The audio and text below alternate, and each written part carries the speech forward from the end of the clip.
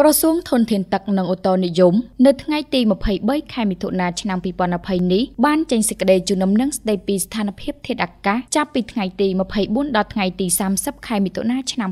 2020ក្រសួងបានឲ្យដឹងថាតាមរយៈនៃការប្រែប្រួលជាបន្តបន្ទាប់នៃស្ថានភាពអាកាសធាតុសង្កេតឃើញថាខ្យល់មូសុងនិរដីបក់ក្នុងកម្រិតបង្គួរជាមួយនឹងច្រឡងសម្ពាធទាបបន្តអូសបន្លាយលើកម្ពុជា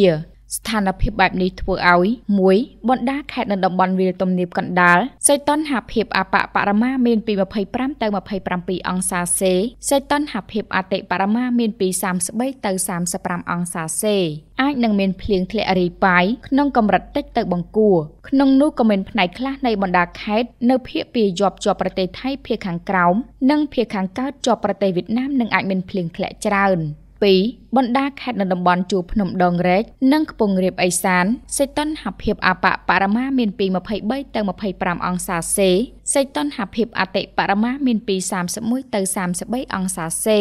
និងអាចមានភ្លៀងធ្លាក់រាយប៉ាយពីខ្សោយទៅមធ្យម3បណ្ដាខេត្តនៅតំបន់មាត់សមុទ្រសីតុណ្ហភាពអបបរមាមានពី26ទៅ28អង្សាសេសីតុណ្ហភាពអតិបរមាមានពី30ទៅ32អង្សាសេនិងអាចមានភ្លៀងធ្លាក់ពីតិចទៅបង្គួរជាមួយគ្នានេះក្រសួងក៏បានអំពាវនាវឲ្យបងប្អូនប្រជាពលរដ្ឋមានការប្រុងប្រយ័ត្នចំពោះបាតុភូតផ្គររន្ទះខ្យល់កន្ត្រាក់ដែលអាចនឹងកើតមានជាយថាហេតុ